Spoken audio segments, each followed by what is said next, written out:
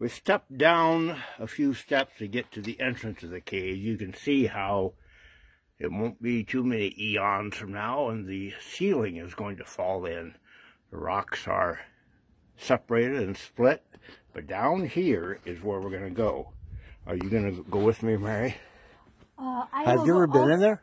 You know, I've been partway in there, not very far. I'll give it a try, but no, I won't be going very deeply in there, being we didn't bring our flashlights. Oh, that's right. Yes, yes. Okay. Well, here's what happens when you go in there. They live up to their name. They are icy. So the entrance here can be very slippery. You can end up on your back pretty quickly once you're inside here. Okay, here we are. We're inside the first cavern of the ice cave, and that is ice all the way down there. I'm going to step over to give Mary room to come in. And, yeah, there you go. You can see it goes way down here.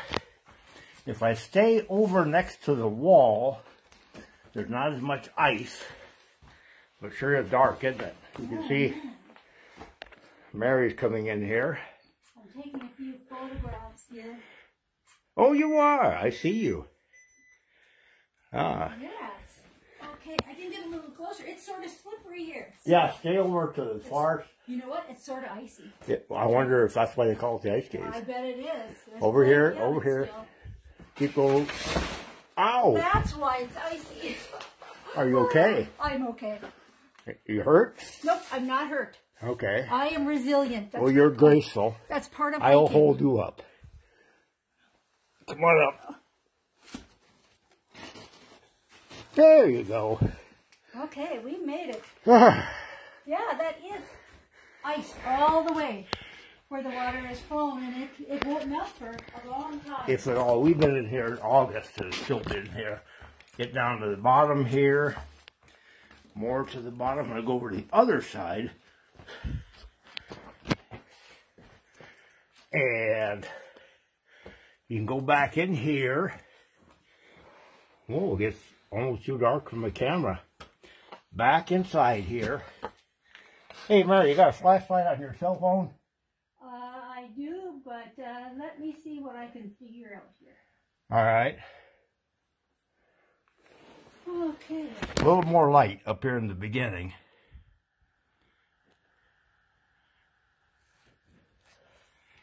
There she is, way at the top. You can see her up there. Come down here if you would. Stay over on the south side. And you'll walk in dirt on the south side. It's real obvious where I am. That this is the south side. Yeah. We're coming from the west or from the southwest, I think. Yep, yep. You got it. Ooh, it really smells like a cave. Like a cave. You probably can come over to the other side now, into that spot right there. I see sand. It looks like sand. You can see people have been here, footprints. Lots of footprints here. All right. Hey, is that light still Yeah, on? it's still on. If you come down here and shine it over my shoulder, we'll see what we can see back here. It is dark, so keep coming around. Oh, yeah. Look at there. Yeah. Up over my shoulder. It reminds me a little bit of Mammoth Cave on a very small scale. That's where we are. Kind of a crevice down here. But a person can go back in there a ways. I don't know what's back there. I'm a little too claustrophobic for that kind of thing. So, that is your intro to the ice cave. Now getting back up, Mary needs to go clear to her right. Get back into the dirt. Yep. Because this is ice over here.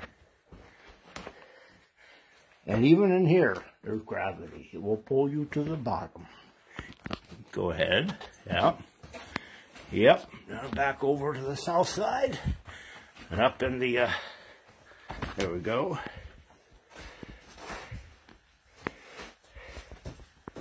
Very good. Okay, almost out. Almost out. Be careful. It is a little bit muddy here, but still icy. Yep. All right.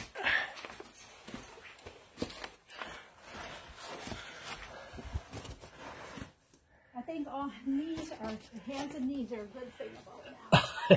It's always good to have with you a set of hands and knees, because you never know when you might need them. Made that one. All right. Well, The hiking staff would have been a good thing too. I'm gonna ring off here.